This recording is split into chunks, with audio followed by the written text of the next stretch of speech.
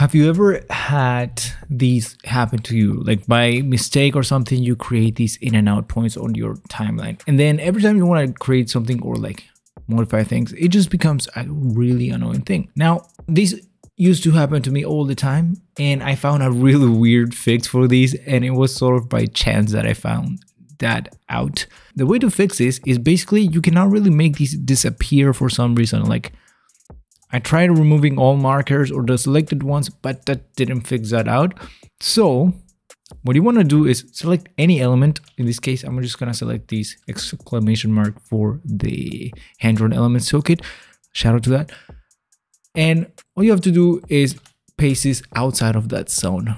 And I think that as long as these element is maybe a little bit bigger, let's see if it is smaller.